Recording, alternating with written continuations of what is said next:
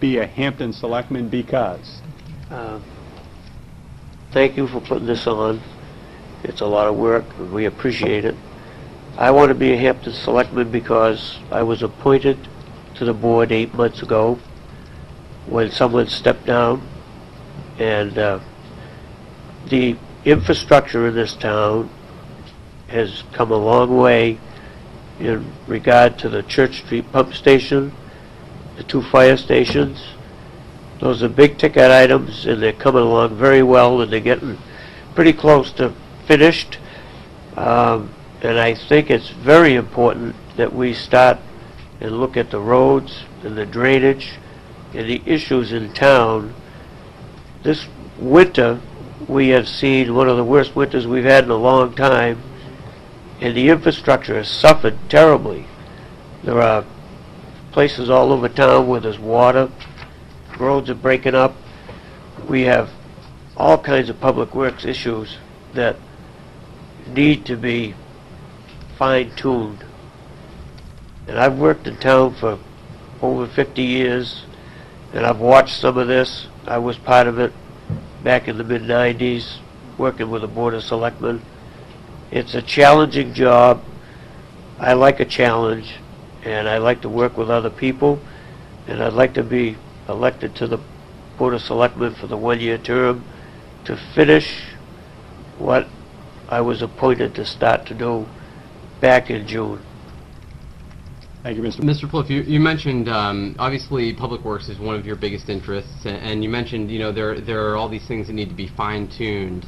But I mean, specifically, what do you think are the biggest priorities? And also, you mentioned how difficult this winter has been and how that sort of drained some of the public works budget. How do we find the money to pay to make those changes? Well, it's very difficult to budget for winter, especially when you don't know what Mother Nature's going to send you until it's all over with. But the Public Works budget has some money in it for roads and infrastructure and repair work. But the ultimately the infrastructure is going to have to be either put in the budget, or there will have to be bond issues. We have a road account, but we haven't been able to build it up big enough to really do a big project. We did do the west end of the Exeter Road, and that took about all there was in it. The discussion for the east end of the Exeter Road, say from High Street to 95,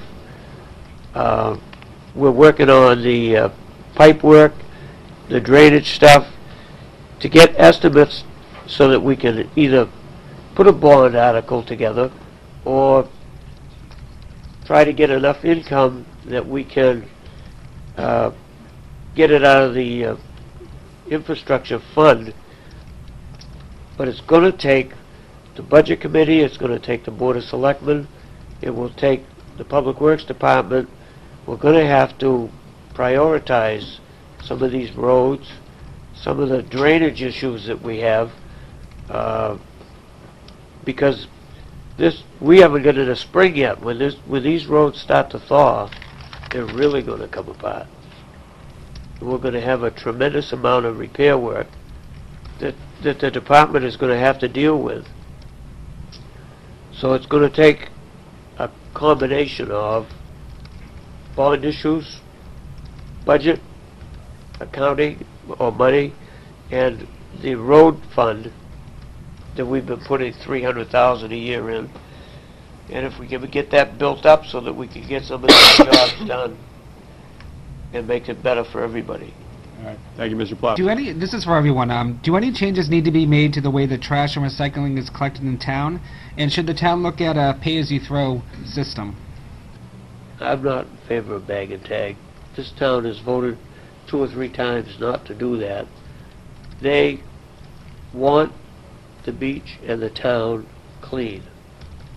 The Public Works employees are dedicated to that, and they do a great job.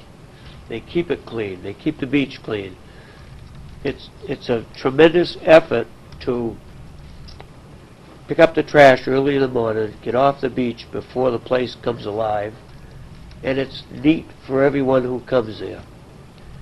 And to try to get a private industry to do that, I don't think it's going to happen. It may, but I doubt it.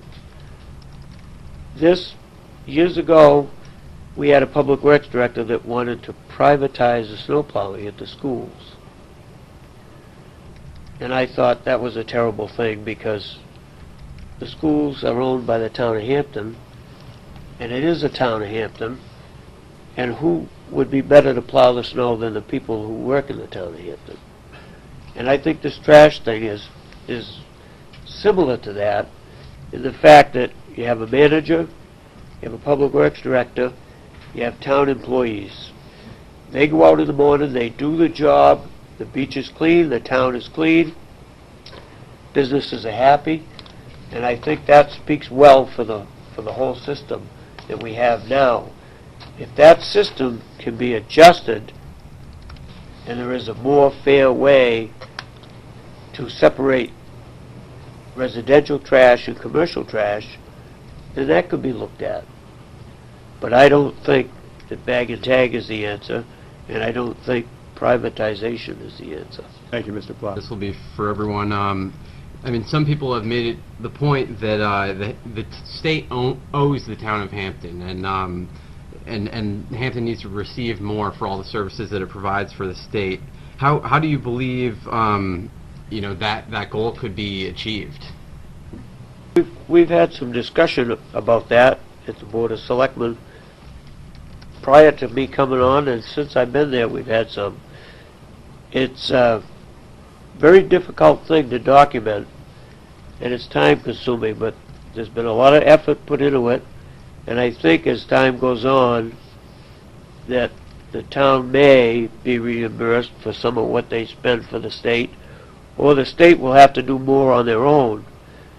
They snow blowed the sidewalk at the beach this year, the first time ever. That may be progress, or it may be just a fluke. I hope it's progress, and I hope it's something that the state will continue to do for the residents that use the beach all winter.